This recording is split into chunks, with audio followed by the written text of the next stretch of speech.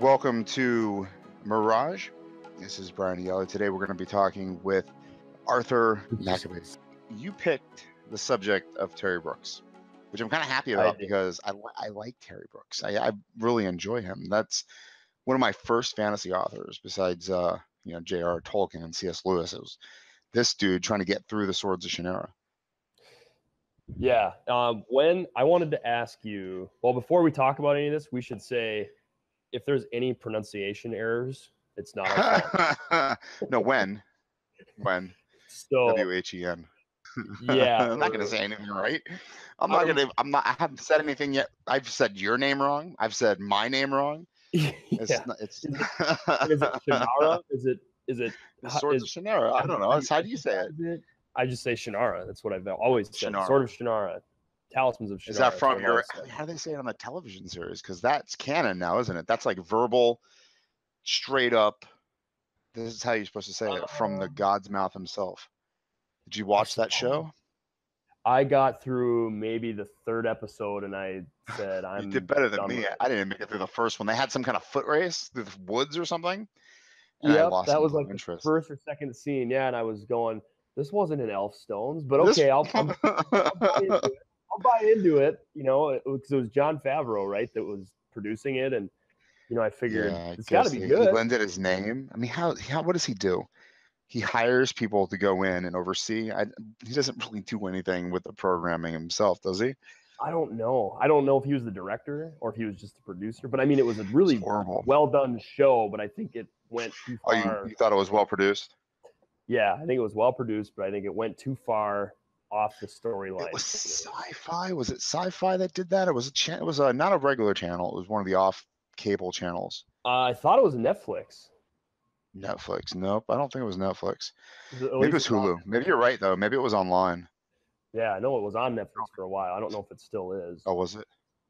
I couldn't get past that first season. It's too bad though, man. Right? I love that fantasy stuff. I know, and I was so excited. I was like, when I was a kid, I always dreamed of the day because there were always these articles on his website, that we would, we got rights for Elfstones. Finally, it's years in the making, and that was in 2005. And I'm just going, when is this going to come out? And then it finally came out, and I went, no, you guys, this is horrible. Yeah. What have you done exactly? But man, at the same time, we've matured as an audience, haven't we? Like back in 2009, 2000. What was it? The Fellowship of the Rings came out, 2003, 2002, something like that. Was it before 9/11? Yeah, it was after 9/11 when that came out. But man, remember that when you sat in the theater and it was dark? And had like a rhythm happening, and then you heard that voice, and it gave you the little monologue, and then boom, you're there.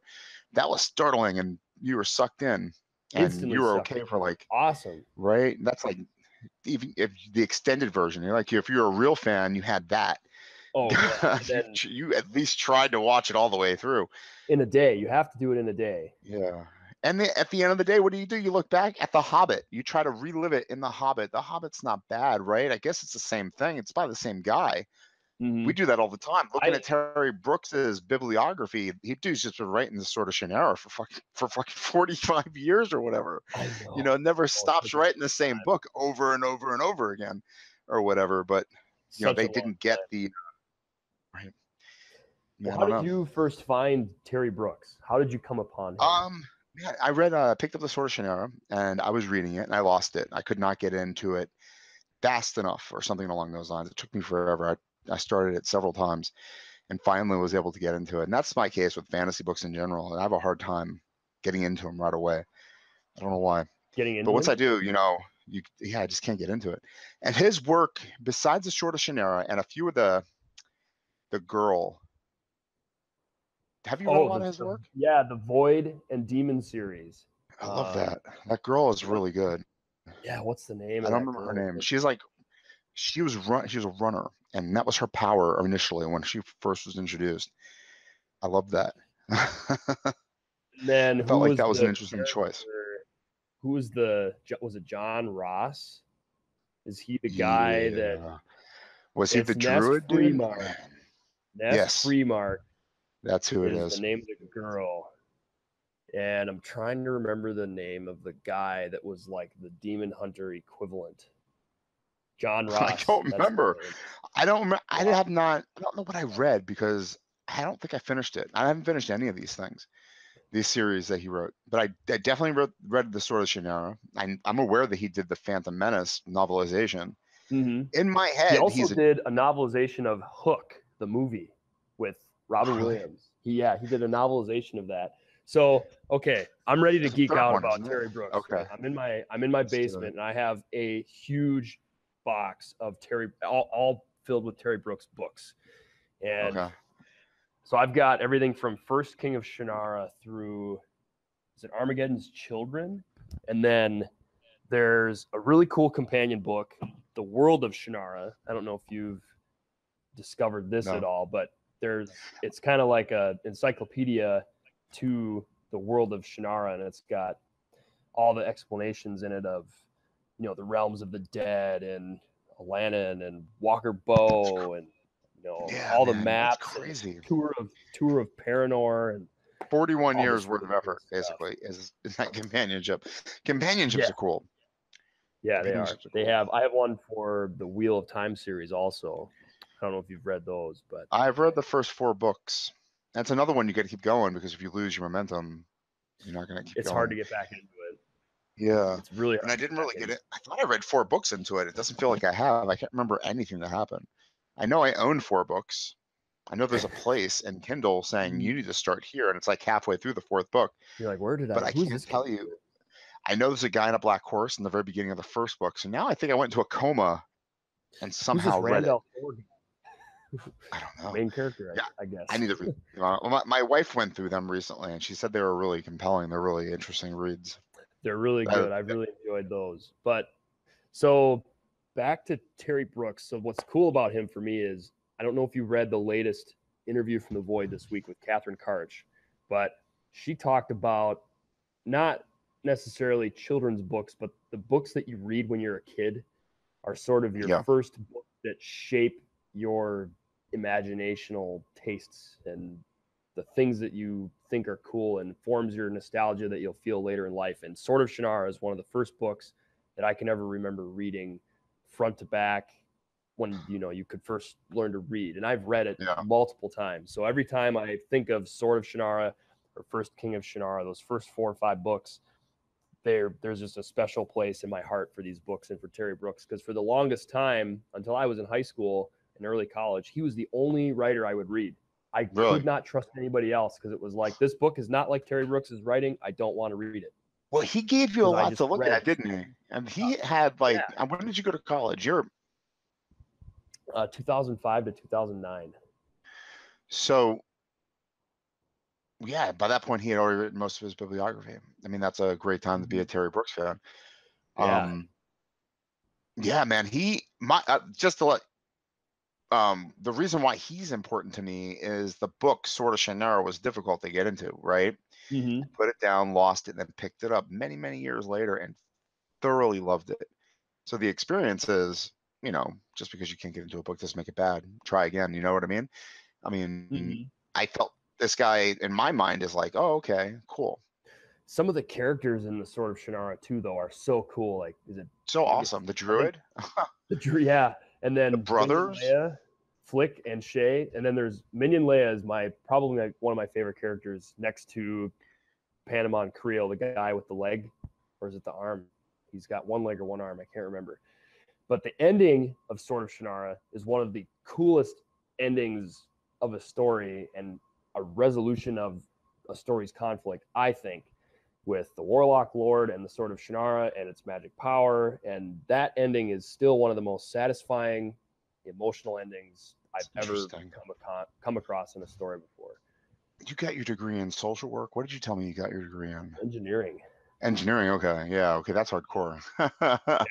Did you branch off from fantasy at all in terms of novels, or is that pretty much what you read primarily? I read everything now, but until about halfway through college, all I read was fantasy. I didn't. And then that's good though, right? But you don't consider yourself a fantasy author. You are a science fiction author, or no? I would say fiction, because I'm writing my current projects. The main ones are science fiction, but I have a fantasy story that I've set aside to work on the science fiction stuff, but then I am also drawn to strange fiction too. And a lot of my short stories are either horror or strange fiction. And what do you pick a genre and just kind of try to see what other people are writing, or do you try to do stuff, on your own explorations? I mean, I try to do it on my own, but it's difficult because this guy's in your head, isn't he? Like you have Terry Brooks eating at your soul, basically. Yeah, and when I sat down, when my parents first got our home computer, the big clunky desktop tower and everything, I sat down and I opened up a Word document. And I'm like, I'm going to write. I've always wanted to try this. I'm just going to write. And the stuff that was coming out was, I am Terry Brooks. I'm going to be Terry Brooks. I want to write like Terry Brooks. There's nothing wrong with that, though, honestly. No, I mean, there's nothing wrong. Like if we got off this podcast right now and you went ahead and wrote one of your I am Terry Brooks stories, you're not Terry Brooks, and you're not going to ever come close to writing him. And you know what? That thing with stand-up comedians mimicking each other, I mean, it's just telling jokes. I mean, you're not going to go in and riff off one of his stories because you don't have that shit memorized. No, but come then differently. And if you start reading Terry Brooks, so if you read The Sword of Shannara, and then you read First King, and then you go back, so that's kind of the prequel to The Sword, and then you jump ahead to Elfstones and start reading everything to present day, because he wrote Sword of Shannara when he was in high school, I think. 77 when he wrote that. Yeah, and then you can see the progression in his own writing to present day, which is, I think, really cool. You can see how a writer matures, over the course of whatever, 30 or 40 books. Is it The Word in the Void? I unfortunately wonder if this stuff is meant to stick or not. Like the original story, The Sword of Shannara, The Sword of Shannara, right? What's that called? The Sword of Shannara, right? It was amazing. Like it stuck with me. And if I read Elfstones of Shannara and The Wish Song of Shannara, I do not remember.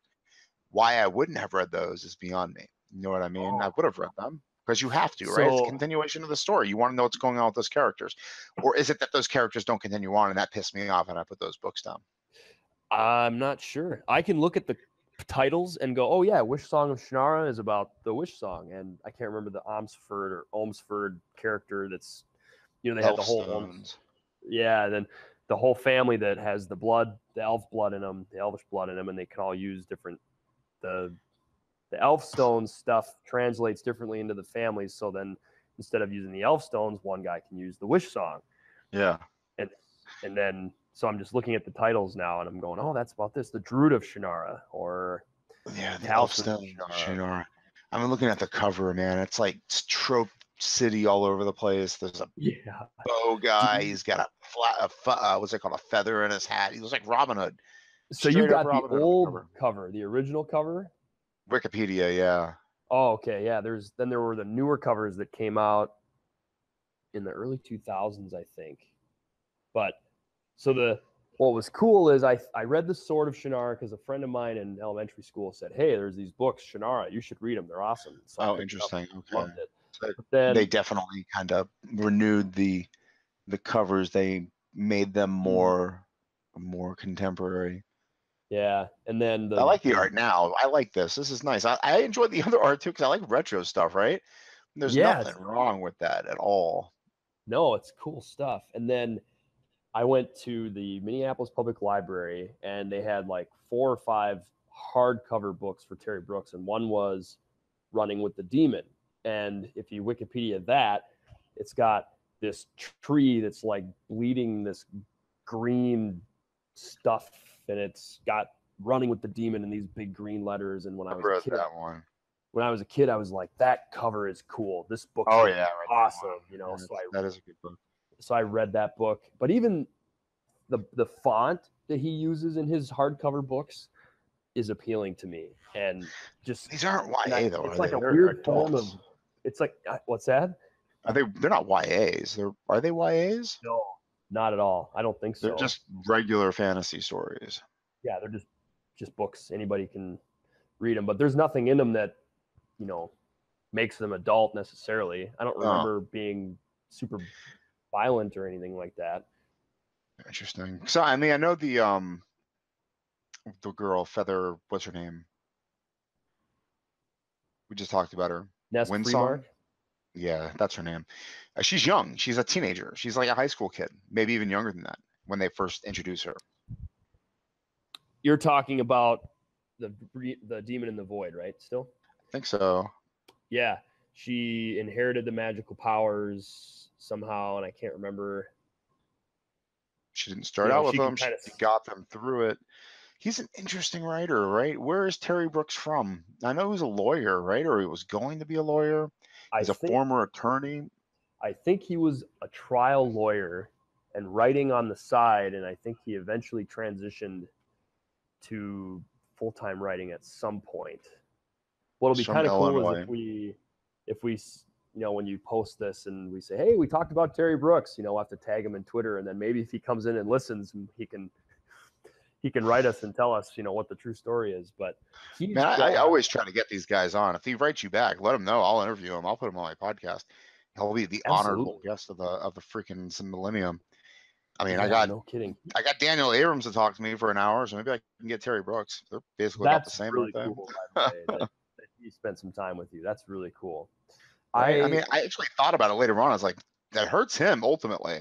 You know what I mean? You want yourself to be a little bit mysterious, right? You want to sell those interviews as often as possible. You want people to wonder, and then you give them the goods. That one really badass Pulitzer Prize winning interview or whatever. Like, Dave Chappelle or whatever gave that one badass behind the so remember that show? What was it called? Behind the Studio or Actor Studio? Behind the Actor Studio or the Actor Studio? You have no clue what I'm talking about. No, I think I do, because I've seen like they had the Family Guy on the crew, Family Guy crew on there. I think at the end they got a little bit. Yeah, they got a little bit ridiculous at the end. Yeah, a little bit. I think they at the beginning they really treated it like an honor. Like Harvey Keitel came out there, and he was an artist for an hour instead of the guy who showed his penis on the piano or whatnot. A little carried away. But anyway, man, he's on your side. He's in your neck of the woods, Sterling, Illinois. Right? I mean, it's right up there. Yeah, that was where he's from. Anyway, I don't know where he's living now. I think all of his books in the back cover say that he lives in the Pacific Northwest and Hawaii. So I suspect that he's got a place in Seattle and maybe a place on one of the Hawaiian Islands, which would be cool. But he did a novelization of Hook. It's Oregon, actually. Northwestern Oregon. So I would imagine Portland or nearabouts. Actually, that whole area is so freaking beautiful. Yes, it is. Some really cool inspiration for fantasy stories. Yeah, I mean, it's just really nice to remote. I guess people just want to be in cities out there. So much land. I guess it's all owned or something. I'm not sure. It's expensive as hell. He wrote the novelization for Hook and The Phantom Menace, but then he also has this book out there. He's got a book called Sometimes the Magic Works, Lessons from a Writing Life. And it's only like 120 pages or something, but he talks about novelizations of movies and how difficult they are, because he'll be writing it at the same time they're doing the movie, because they're going to be released at the same time. But then as the script changes, the movie changes, and thus the novel needs to change. And he said that after Phantom Menace, he talks about in this book that I'll never do that again. I'm done with movie novelizations forever. It's just not my cup of tea. It's too much work, too much change. But I don't know if you've ever read that book before. Sometimes the Phantom Menace, I think that came out before the movie. Did it really? I did not read his writing guide. No, not at all. Did you read the writing guide? You did read it? 120 pages? Yeah. Did you find it beneficial in terms of your own work? Yeah, I did, just because it's cool to hear another writer talk about writing and how they do it. That's part of why I'm doing the interviews, is because it's just cool to talk about that kind of stuff, because it's not like you can go to work and talk about your hobby with somebody that isn't in your hobby. You know what I mean? Yeah. No, totally. I get it. That's why I do this, right? I want to have a conversation with people. I want to see how things sound when I say it, and I want to hear them saying it. And you make excuses all the time why things work, why they don't work. I learned some lessons through other people's experiences. I mean, you could sell your novels independently, or you could put your stories online, or you could judge yourself against other people who are selling themselves professionally. And if you're deemed lacking, you're not going to make a paycheck. And the goal is to make a paycheck. to be the best, Absolutely. right? I mean, you're going to Absolutely. gauge that by who's buying your work. Is Clarkesworld buying your work? Is Asimov buying your work? Or are they rejecting you and you're not publishing? You know what I mean? Then you have stuff to work on.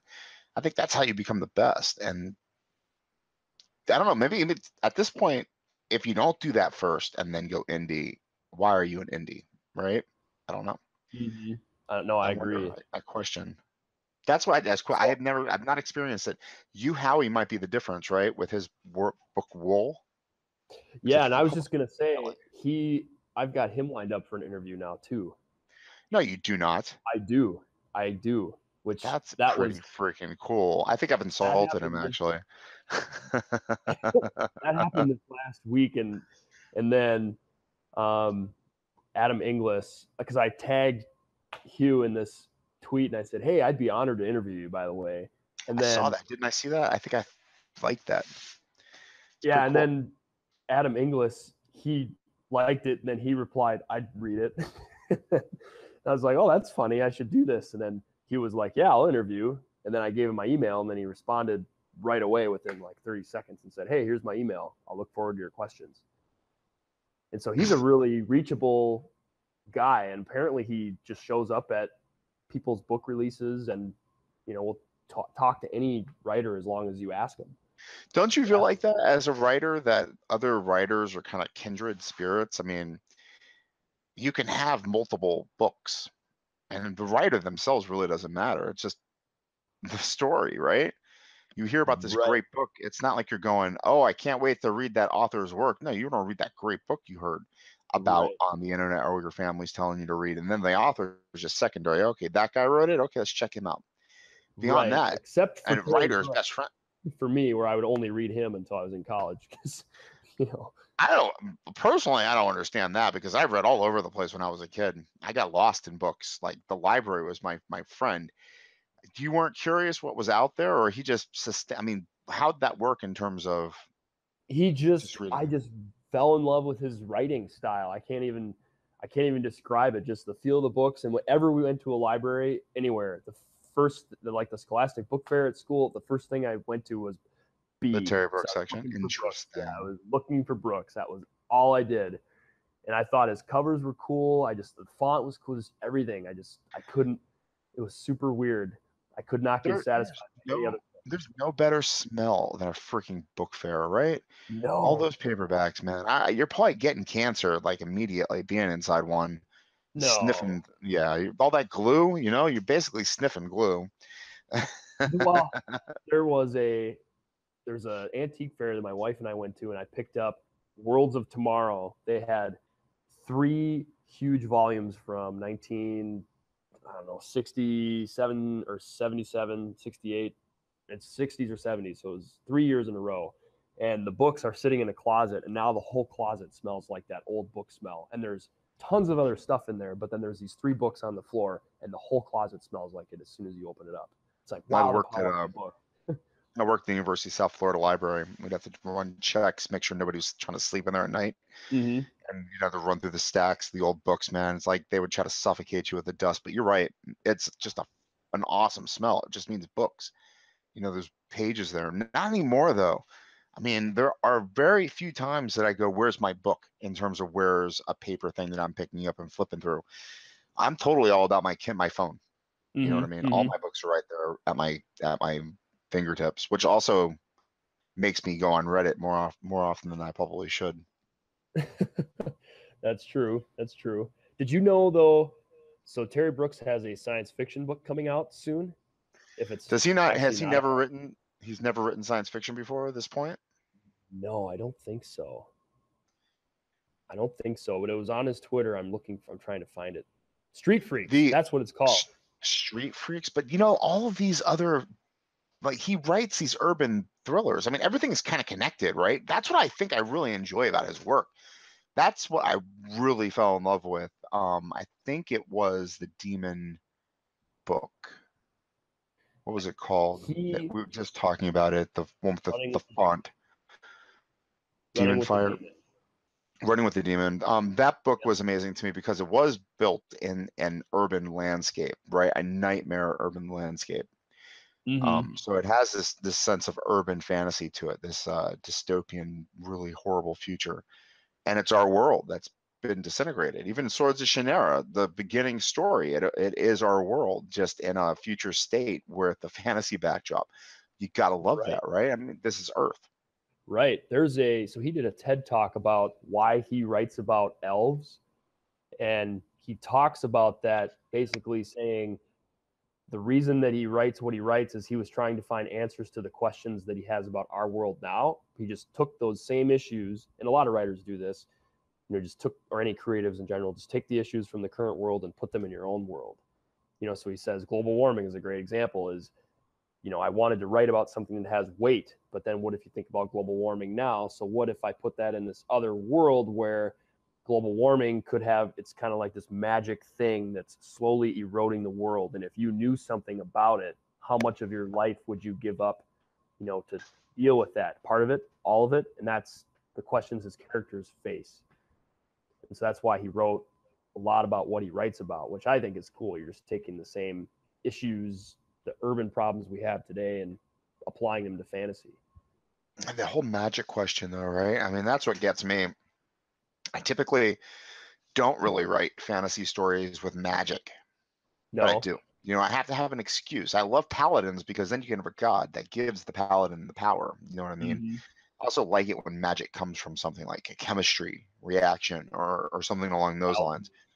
Alchemy, or man, something like that. I mean, metallurgy. I love stuff like that where there might be an element that could work if you just know the secrets, because we don't know everything. I like it. The mysteries of science or whatever. It's just when it comes from nowhere, I don't know. Where does this magic come from? There's a druid. I know that for sure. And there's a sword, right? I think there's a sword. Is a sword magical? There's the Sword of Shannara. It is magical, but what's up with the sword, though? Let's start with that. What's the sword? The Sword of Shannara reveals the truth about the user. And that was part of the reason why the Warlock Lord in the end of Sword of Shannara is defeated, because he thinks he's still alive, or that he's this big, powerful sorcerer, and actually he's not, once the sword reveals his true identity, that he's not as powerful or that he's not as cool as he thinks he is. But then there's things like the Elf Stones, there's the Black Elf Stone, there's the Wish Song, but those are all, I'm trying to remember, those are all used. The elves can use those, but then if you have elven blood, you can use them also. So you have to be basically an elf before you can, or you have to be a druid and then go to Paranor, which is kind of like the adult version of Hogwarts in the Shannara world. So how to be. He's 77, right? And you said he was writing this thing in high school. The Sword of Truth. I mean, it's ridiculous, right? Why does that catch? I mean, it's like, what's the Sword of Truth? And it works. You love it. You're okay with it, right? It's a trope. It's a horrible trope, though, isn't it? The Sword of Truth, isn't it from other things? Isn't it? I don't think so. I mean, I think or now, is it now? So many stories out there now, but when I read it when I was a kid in the 90s, it was like the coolest thing. That was like the coolest reveal ever.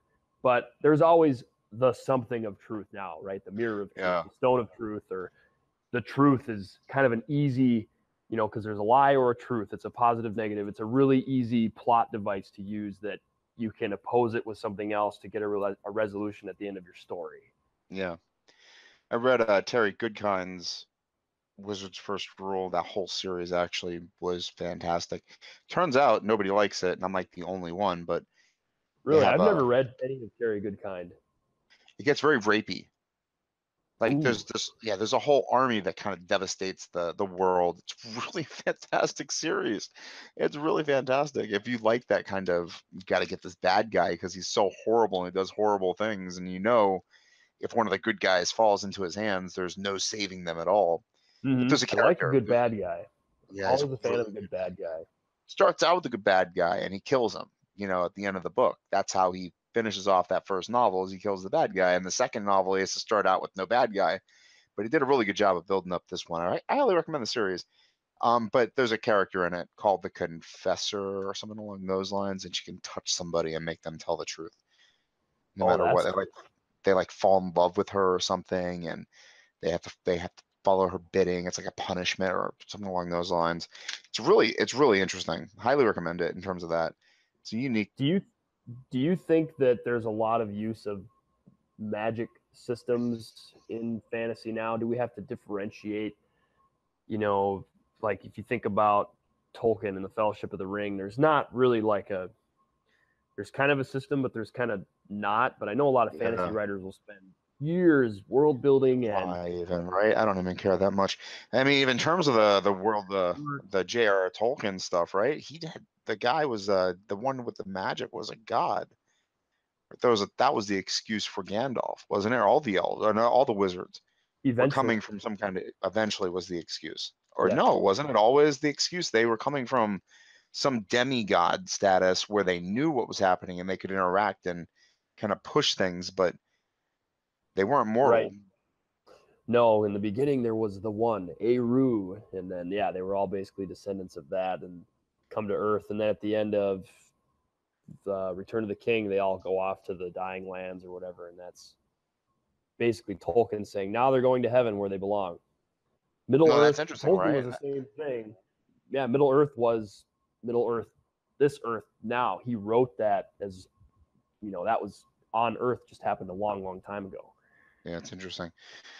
Yeah. He probably didn't believe in evolution. He was a freaking Catholic all the way, right? And Right. I believe the Earth was like 3,000 years old or something ridiculous. Right. Well, the other thing that's cool scientific genius here. No, the other thing that was cool about the other thing that I find awesome about fantasy, and Terry Brooks, is the maps at the beginning of a book. Yeah, totally, right. And that's J.R.R. Tolkien all the time. Terry Brooks is J.R.R. Tolkien. That he can't be without him. This is just a bastardization of those 5 books. That's interesting, and I've heard a lot of people say that, and I don't know if I agree or disagree. So a lot of guys like me and you would have played D&D. D&D was where I cut my teeth as a kid. That's where I learned about dragons and elves and dwarves. I was like, boo, I want to find out more about you. And I did my entire life trying to rediscover that moment of magic, that D&D experience. Video games, probably for you, you're a little bit younger, maybe it was video games. Baldur's Gate or something along those lines. Terry Brooks, easy way into video games, right? Or Star Wars or something along those lines. But I mean, never played D&D. I never played D&D. No. Wow. Do you play role playing games? Yeah, me too. I can't find a group to save my life that sticks to it. I'd love to do. There's totally internet as an option. You can get online very easily if you want to deal with it. I fall asleep. I like zone out. I can't deal with it. I think one of the reasons that I never played it, there's one of the reasons I never played World of Warcraft, is because I know that if I do it, I will never do anything else. It would be hard. all that I would do, because it's literally the world I want to live in. I would love to be a ogre magi or whatever, and just cast spells all day. And granted, you got your degree in engineering. I got my degree in English. But I played 4 years of EverQuest, man. I mean, as soon as I discovered that game, I just stayed on that game forever. Quest thing. See, I played Warcraft, Warcraft 2, and StarCraft. Those were the real-time strategy games or whatnot. Yeah, real-time strategy. But then there were the Elder Scrolls 3 games. Played a lot of those. Oh man, there is another Elder Scrolls coming out. Did you hear? I have not heard. Well, I don't know what it's called or whatnot, but it was announced at I think E3. There's a trailer too. It's a teaser. I mean, it's nothing right now, probably, but yeah, totally about it. Did you play the online version of that game? No, I did not. I just played it all on my Xbox. That was it. I never had the big, super powerful computer to be able to play a lot of those games, so I just had to wait for it to come out on Xbox or 360 to be able to play it. I built my own computer. What's that? You built your own computer? Yeah, I built my own computer and played it just to play that game. Yeah, and then I bought an Xbox 360 to play Grand Theft Auto because it was taking forever to come out of a computer. That's cool. So, what's the last Terry Brooks book that you read? Probably Running Demon or Running with Demons or whatever that one book was called. I think that was the last one.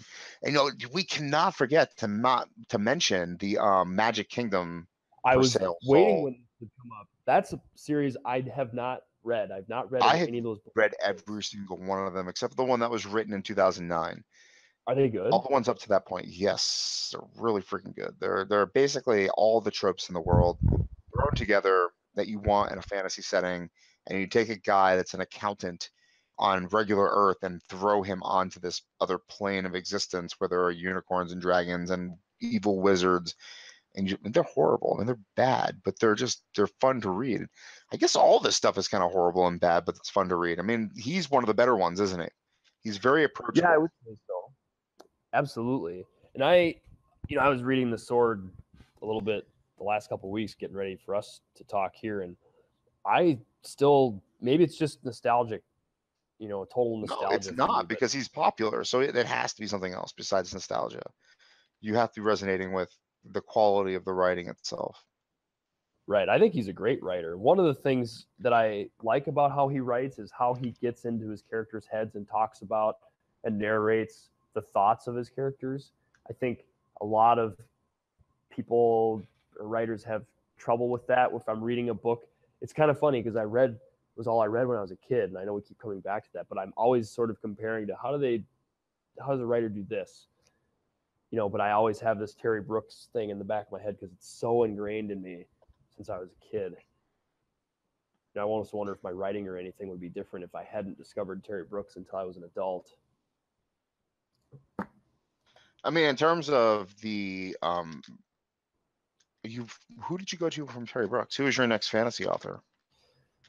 Oh, Robert Jordan, because then I discovered The Wheel of Time, and then I cranked through the first 4 or 5 of those books, and then they got to be too, I don't want to say too much, but I guess my tastes started to change later on. I guess if you had finished that series, it would have been a natural progression into like Sanderson. You read him? I've never read any of his books, but I've heard, is it Drizzt? The elf? No, you're thinking Salvador Roberts or something like that. Oh yeah, R. Salvatore or something like that. Yeah, he wrote the Drizzt books. Man, he popped on that character hardcore. It's amazing how this could work, right? Terry Brooks is boom on one novel. He's good, and you said he wrote it in high school, right? I mean, this dude's a lawyer too. I mean, you're an engineer, so I mean, you must be in the same ballpark in terms of intellectual capabilities. Washington but not writing University. Not writing. What is it though? I mean, Dean Kuntz says it's just rules. If you know how to use the rules, you're a good writer. That's all it is. It's nothing more than that. Any poet just uses the rules, but breaks them, I guess. So, but then it's kind of that luck thing too, that your writing just happens to stick with people more than others might. I don't know. Is it luck? Because I mean, it is a mixing. It's an equation, right? I mean, as a math person, as a mathematician, you have to understand what George Lucas did in Star Wars is blending a whole bunch of elements together and just like something that resonated. And I don't know if he did it on purpose or not. I mean, if you think about it too much, it becomes messy, right? But it's happening regardless. And that's what you're aiming for at the end of the day, I guess. Absolutely. And that's what Terry Brooks is doing too. Well, it's almost like, why do you write? And then you think about, I want the reader to have the same feeling that I had when I want my readers to have the same feelings that I had when I first read Terry Brooks and finished the Sword. Let me have that. My readers to have that. Yeah. Let me have that book. I'm going to throw it into this fire. You'll fight for it. You'll cry if you leave it behind. I mean, that's the best feeling in the world. That's why you pick up all the books. That's why I have like 150 books on my phone right now that are like half started because I can't get in them. I want that feeling. I don't want to force it. I'm not in school anymore. If you're not into it, you're not into it. Yeah, I'm not being forced to read Faulkner here. I want to be enjoyable. I want to read something that's fantastic. That's funny you mentioned Faulkner. In the Terry Brooks TED Talk, he talks about William Faulkner being his big inspiration, actually, for that's writing. Horrible. We can't. That's dumb. That's not good. And not J.R.R. Tolkien. But that's interesting. He says that he wanted to write something with weight, which is why, and Faulkner wrote with weight. His writing had weight. Faulkner did write with weight, and he wrote with like a mystery, right? Like you couldn't just read a Faulkner story and go, all right, you had to work on it a little bit, right? You had to work those characters. Those characters kind of existed in their world. And they didn't care that they were being read. But if you read Terry Brooks, he has the same opportunity. I mean, I don't know the characters' names. Let's see if I can pull it up real quick. In Sword of Shannara, the main characters are Hicks, right? They're from a farm in the middle of nowhere. They have no formal education. They're just basically farmers in the Southland. Right? They're just basically farmers, ranchers, little mountain people or whatever. But if you got up close to them, how would they talk? Would they talk like a lawyer writing dialogue, perfectly with commas or whatever? You wouldn't probably understand a word they're saying. And if you acted too smart around them, they'd probably pop you in the mouth. I don't know. Yeah, maybe get to that level of detail. I think the that's main Faulkner, character, though, isn't it? Like Faulkner would have you go in and he would tell you that there are patches on their toes or whatever. They look like Hicks and they've got the violent tendencies of Hicks or what, I don't know. Maybe they're nice. I don't know.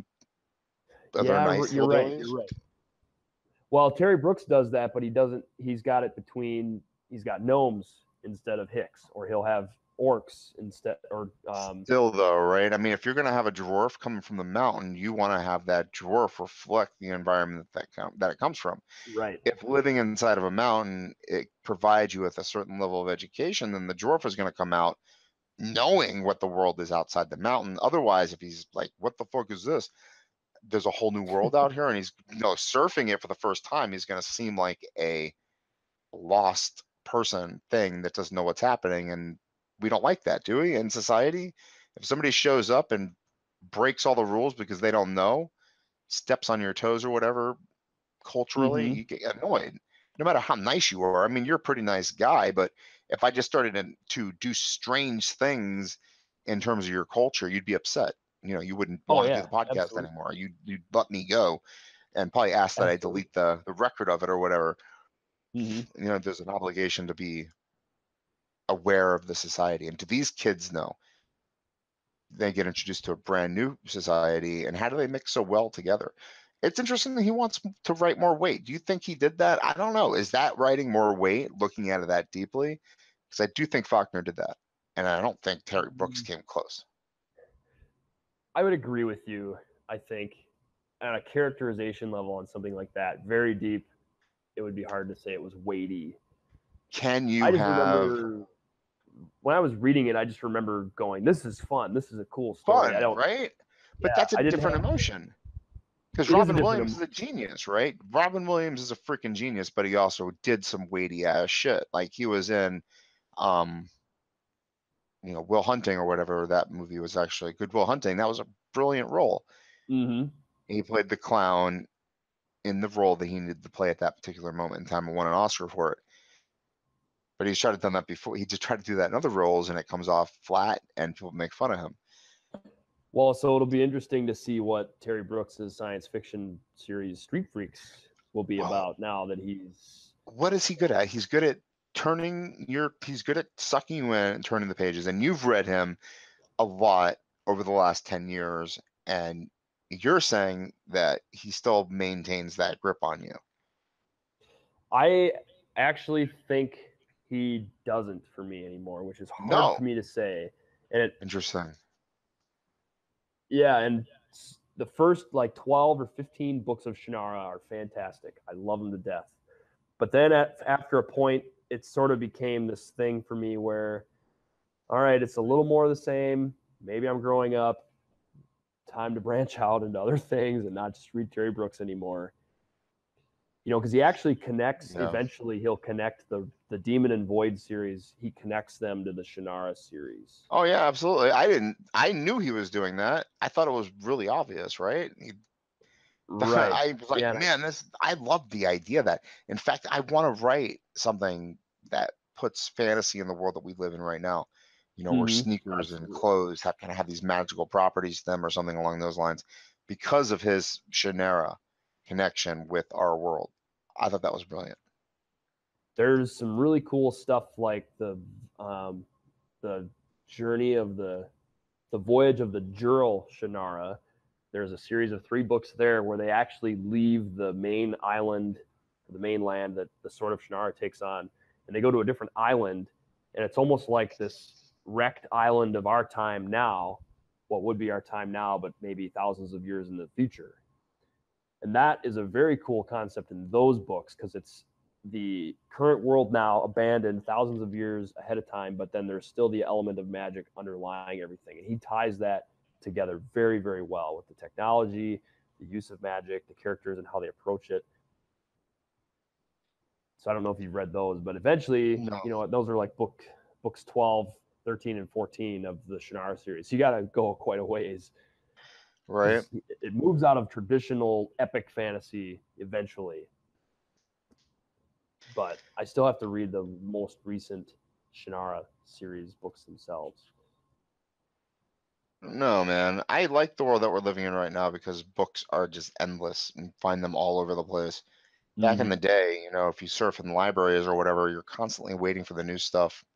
You're never quite sure what you're going to get on any visit. You know, it's a grab bag of books, basically. Or you're there and it's checked out. Yeah, you can and aim, get but the book. you might get disappointed, you know, and you might have fines. I mean, bookstores were a luxury. I didn't have the I mean, I had boxes and boxes of books too somehow, but I know I got them for free someplace. You know, I constantly stole books wherever I found them. None of them were brand new, so I never really aimed what I read, but I did read a lot of Terry Brooks. You know, looking at but I have not tried to read any of them recently. We moved into a new house about 2 years ago, and about half of the boxes we brought in were just books between the two. Exactly, man. Sucks, doesn't it? And I'm looking at them now, and actually another writer that I grew up reading was Alistair MacLean, who wrote Guns of Navarone and Santorini. For a second there, I thought you said you grew up with him. I was like, dude, the Guns of Navarone was like old. Oh yeah, I wish I could. Kidding? No, man. You know somebody famous? Yeah, no, not at all. No, all the Alistair MacLean books I grew up reading too. So sorry, not just Terry Brooks, but I'm looking at these other ones. So those are really influential on my writing also because those were great adventure stories. Like Guns of Navarone is an awesome adventure story that could be taken I saw the movie. out of this. Yeah, that could be taken out of this world's context and culture and put into a fantasy world. And the same rules would apply. You just add elves or orcs or whatever, and the story would still be great. You'd still have a good story. Well, isn't Marvel kind of showing us that now too, where you can have a mystery story or a spy story or a caper story with Iron Man or whatever, even a terrorist story, a war story, and you can just throw in a superhero. Yep. You know, they still have the same kind of pitfalls and tribulations as a normal person. They just look different. You know, Red Skull's just whatever. I don't know what Red Skull's powers are, but you know what I mean. You throw Abraham Lincoln into a vampire story. Yeah, Abraham Lincoln, mashups, killer, vampire slayer, or whatever those. Who wrote I'm working with this publisher who wants stuff like that, right? Like they ask for stories for capers or whatever. So I have to write a caper story. So I'm a science fiction fantasy author. So how do I write a caper story within the context of fantasy or science fiction? You know, I want to stay true to what I want to write, but I also want to give them what they want. And it was fun. I've written like 2 pieces. I'm writing a third one, the slasher story. I'm trying to throw it into a science fiction. Yeah, for the same publisher. You know, so it's interesting. People want that kind of stuff. They want these kind of mashups of genres. I mean, going back to Star Wars, you know, Star Wars is a mashup of, you know, the hero's journey and samurai tales and what have you, right? What else is in Star Wars? Tons of stuff. What else is in Terry Brooks? Lots of J.R.R. Tolkien. Right. What else? Where does this guy get his inspiration? Well, Robert Jordan? Right. Yeah, Robert Jordan. There's a lot of J.R.R. Tolkien too, right? They're right. Yeah, they both have Ents, you know, except I can't remember what Robert Jordan called them. We're talking about the next generation, right? These people are feeding off of J.R.R. Tolkien's work and developing their own work based on it. I mean, Stephen King did the same thing with his gunslinger stories. He even says so. If you read his book on writing, right? Several times. And he mentions it like they were in a race to write the biggest freaking fantasy story possible. Right. Mm-hmm. It wasn't really a race to write the best. It was a race to write the biggest. You know, if you read those words, he's like, we weren't writing Pulitzer Prize winning material. We No, wanted we page tried to get after stuff out there. page after page.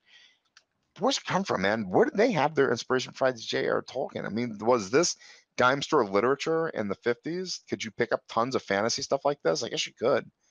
Asimov and whatnot, right? I don't know. I don't know where you'd even find it. But then you think about, okay, look at like Joe Abercrombie or Patrick. Is it Patrick Rutherford? How do you say his Lovecraft, right? Or the guy who wrote Conan the Barbarian. I mean, God, I guess there were work out there that even J.R.R. Tolkien could have potentially been aware of, right? I mean, he wrote in this. I love it, so I'm not making fun of it, but I mean, it's a trashy world to write in, right? You're writing about elves and magic and stuff. It's not considered literature. J.R.R. Tolkien was a linguist in a prestigious university. Was he regarded as a fantasy writer in that university? No, right? Probably was slightly embarrassed. Maybe. Yeah, I don't know how he felt about his work publicly. I'm not sure. I don't know any interviews that he ever did or anything that you can find now.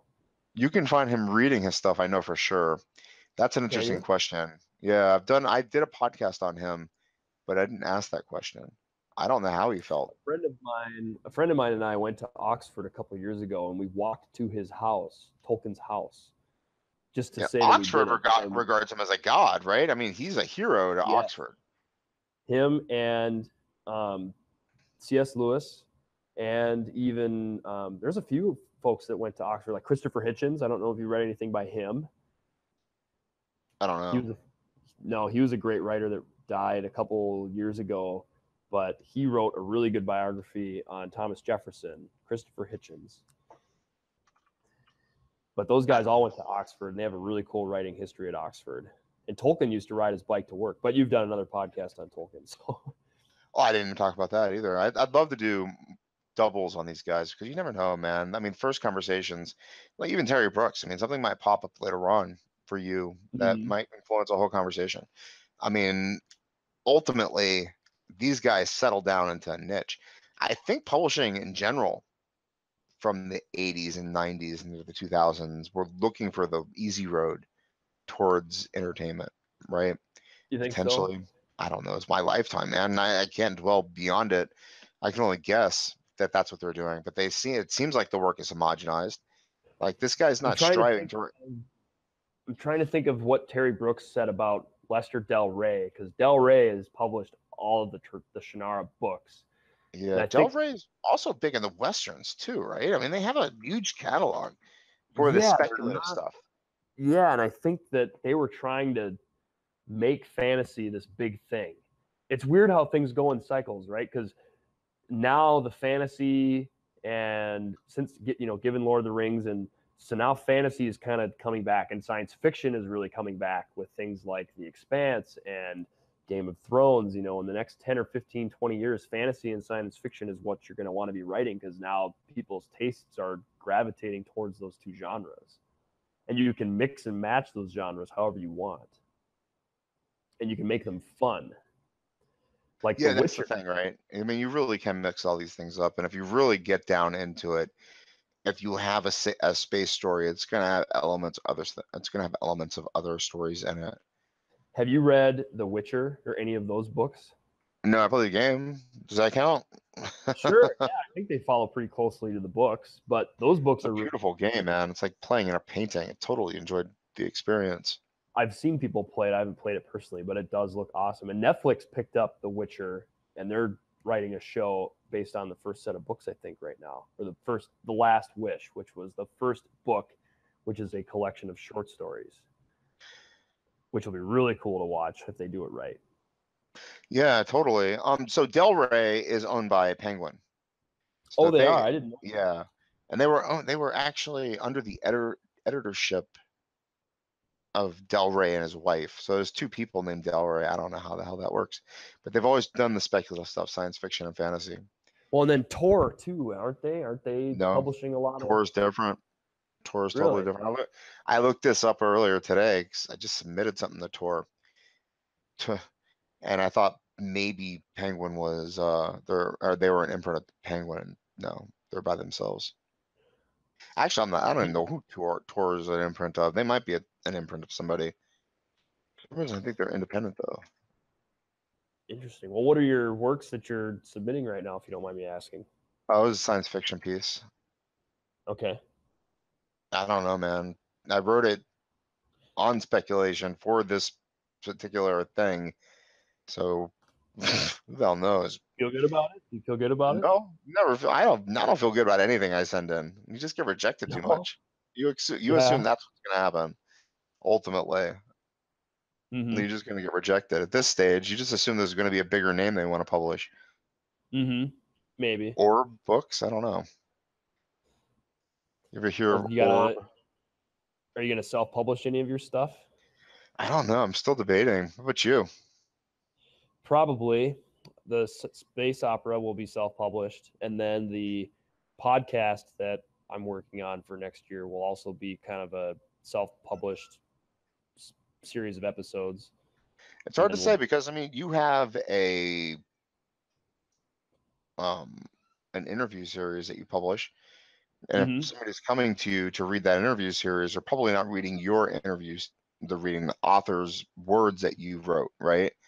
The people who are retweeting or whatever. So the difficult thing will be when you sell your novel, who are you selling it to? Those people who are looking for those other authors, or you know what I mean? Yeah, that's my problem because I'm like, is the podcast gonna sell the book, or is the book gonna sell the podcast? You know what I mean? I have no clue. Right. It might work a little bit of both ways. I just don't know. These indies, I don't know. Do they work out? Are you saying that indie publishing is beneficial for new guys without like thousands and thousands of people on them? Like back when Twitter first started, you could gather followers really easily, I think. And now it's like it's slowed down significantly. But there's still a lot of people on Twitter, and it's interesting. Should I use Twitter? Should I use Facebook? Should I do Instagram? You should use all of them, right? I mean, you should just get as much content out there as you can. On Twitter. I'm only on Twitter right now. I know I sent you an email about Reddit a while ago. Thank you for sending me back that feedback. And I'm going to take like one at a time each year, like maybe Instagram next year, or it might be Reddit next year, but I'm only doing Twitter in 2018 until I figure out how to keep using it. Well, I think ultimately it's about communities. It's finding those places, those niches. And it's really easy to do. If you've seen on Twitter, I mean, you did it, and I think you maybe even did it on accident. But then again, you're an engineer, and this is kind of like what engineers do. What you did was kind of put a bunch of people together, and every single week, another couple of people are added to that list. And I just follow those new people and watch this list kind of go. I haven't invited. Cool, isn't it? I don't think. Yeah, I like it a lot. I haven't really invited anybody from the list to be on the podcast. I don't think. But for me, it's beneficial. It's like a list of authors that would probably love to talk about their craft. You know, absolutely. I mean, that's cool.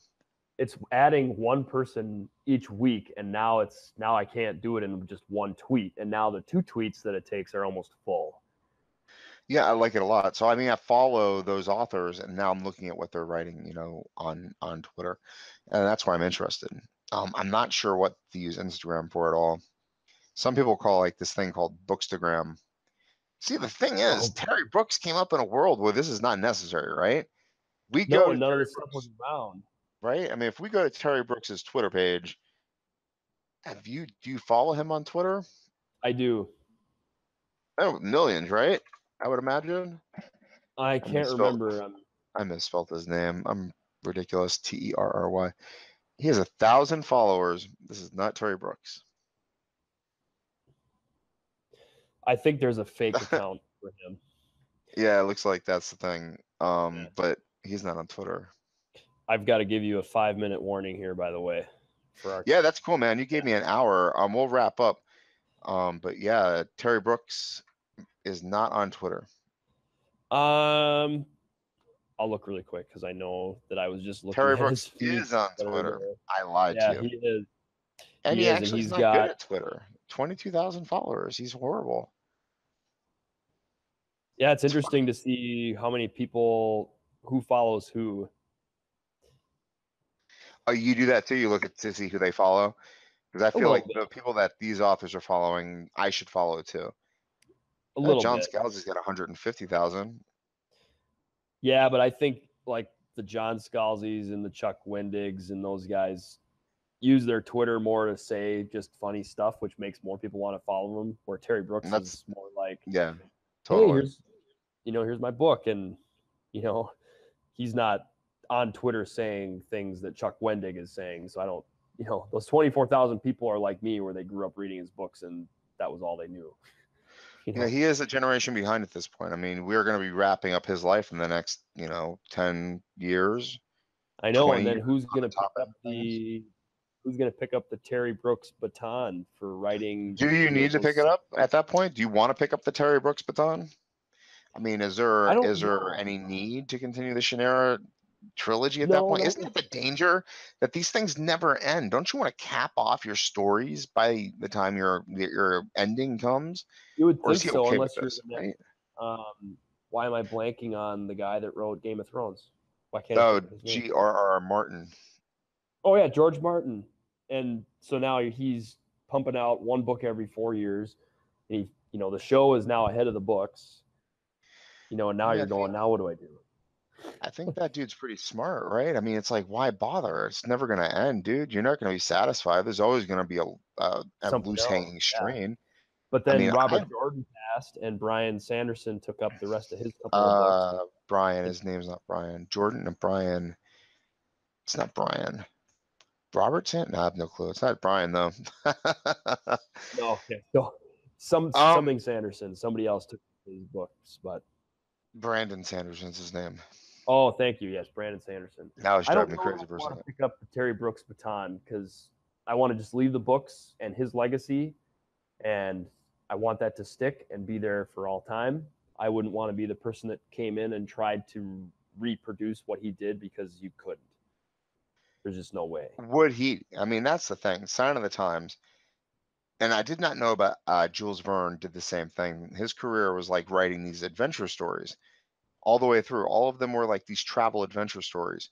Mm-hmm. Then he died. You know what I mean? That was his entire career. Now Terry Brooks is, going to die within the next decade or two. And his entire life has been the Shannara series. He connected them. Every book he writes has to be connected, or he's going to make, I guess, only 22,000 people mad. I guess he doesn't have as big of a sales as I thought it was going to be. 20,000 is disappointing. Well, then he might not have been on Twitter very long either. Maybe. Man, his marketing person sucks. Or maybe he's just not tweeting enough. Who knows? Twitter's a strange place. I mean, you have Rice to constantly be doing stuff on it. You really do. You have to constantly working. And even then, it doesn't matter sometimes. Anne Rice is 184,000. Who? Isn't that the Anne same? Rice? Anne Rice? That's the same ballpark. 80s, 70s?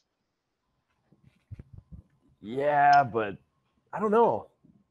She wrote, but was her genre a little more vampires? Interview with a Vampire.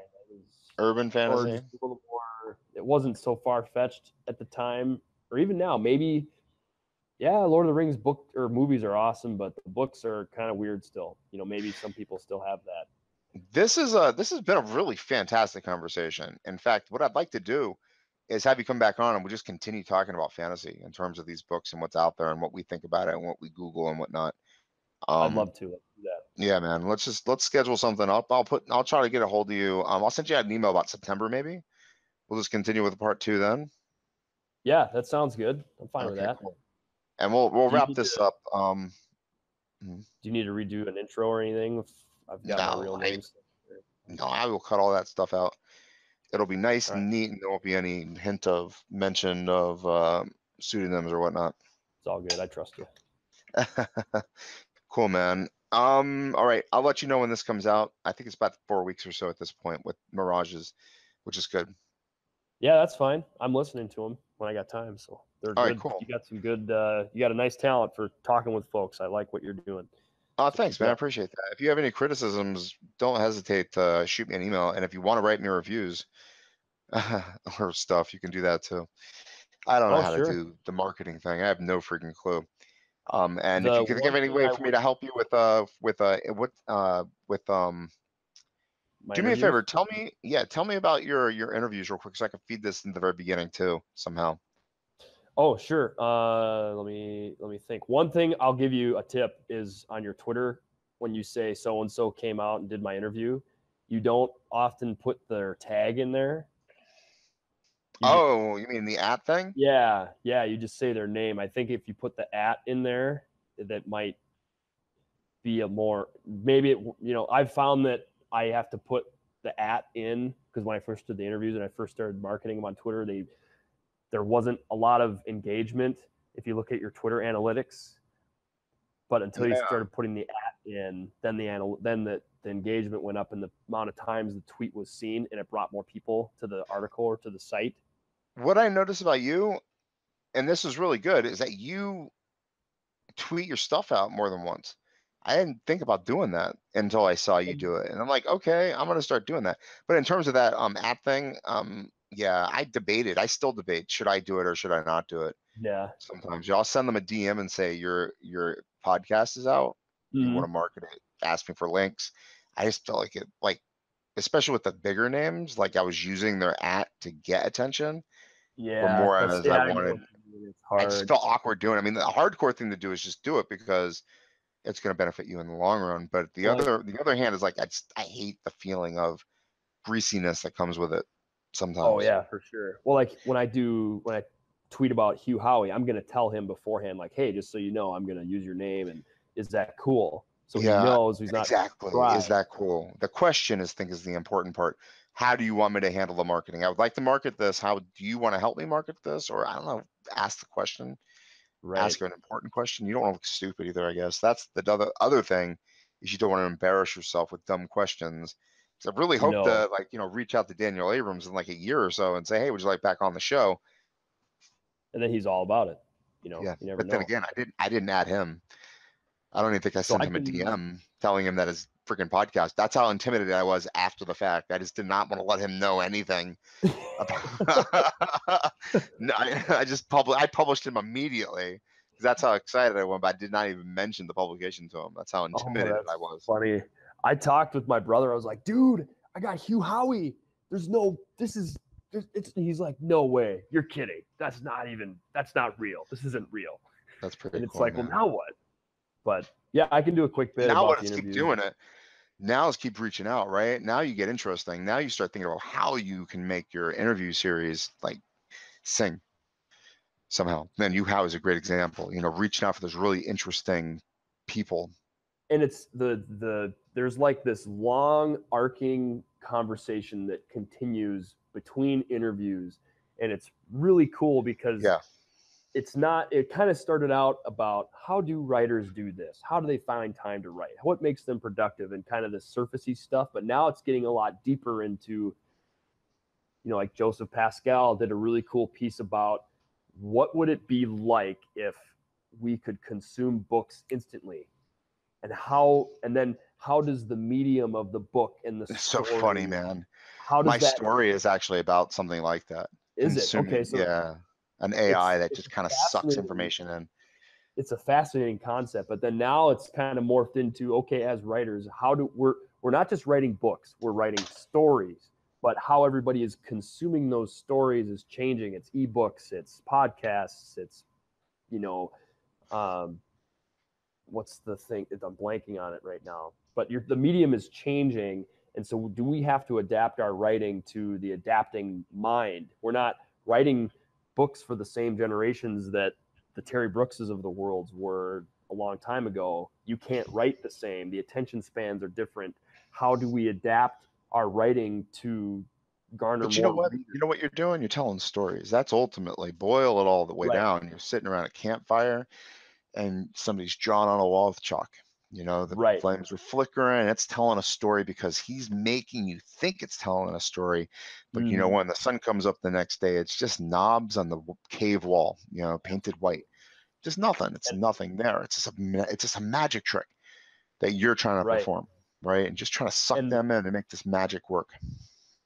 Right. And then the interviews is cool too, is because it exposes all of us to different things. I mean, you don't want to be like me where you just read Terry Brooks for your whole life, right? Because now you're getting. I think it's great because people want to talk about this stuff, man. People want to show you what they've done. Absolutely. I did this. Check me out, and you might want to check them out. Yeah, and then I don't know if you read the Michael Ronson interview a couple weeks ago, the guy that wrote science fiction comedy. His books are I saw that one. hilarious. Oh, they are so funny. But his interview is, he is a funny guy, and he has some really cool insight on writing and how to use humor, and it doesn't even just apply to comedy, but applies to writing as a whole. So it's cool. You're getting all these different perspectives in this long overarching conversation over 30 interviews almost now. And I'm going to keep going with it. I originally said I'm going to do 52, one a week for a year, and that's it. But now I'm thinking this is just, well, it's got to be very passive, right? I mean, in terms of, you get to introduce yourself to somebody and then say, would you like to fill out this questionnaire, basically? Yeah. It's reaching out and finding people to do it. You have to be sort of selective. Yeah. Because I want to approach the writer, not the published author, because I think that all writers have something to say about writing, something good to say about writing that we all want to hear. I agree. Even the indies, anybody. I mean, ultimately, it's about salesmanship. It's about storytelling. Right. It's about putting craft out there. I mean, I love talking, no matter. Some of my favorite authors so far have been indies. And they're hardcore indies. Like, they don't want to do anything but be indies. They just build audience left and right on Twitter, too. And they're really good at it. They're fantastic people to talk to. And we're all writing. They won't send to Clarkesworld. They'll never send a story to Clarkesworld ever. I've done that. I did that. Good for you, man. I sent it to them, and I sent them to Lightspeed. I've sent a couple submissions to them, and they said no, or they responded saying, sorry, this didn't work for us. And that's cool. That's what their form letter is, man. What you're aiming for is, this didn't work for us because, and then they give you a list of why it didn't work. That's the next stage. And it sucks. It really does suck. They think they're being nice, and they really are. They're helping you out, but it hurts. It's like, oh shit, I hate it. I know, I love it. Yep. I really do like it. I love the money that comes into, even if it might be the tiniest thing in the entire world, but man, when you cash one of those checks, it's like, that's when you're an author. For Stephen King, when you get the check and you cash it and it doesn't bounce, you're an author. You're right. Okay. I thought he said pay a bill too. I thought paying a bill was part of that. Yeah. I got to go one step further. I got to pay a bill. I got to buy something. I've got the money for my website next year. I'm happy. There you go. There you go.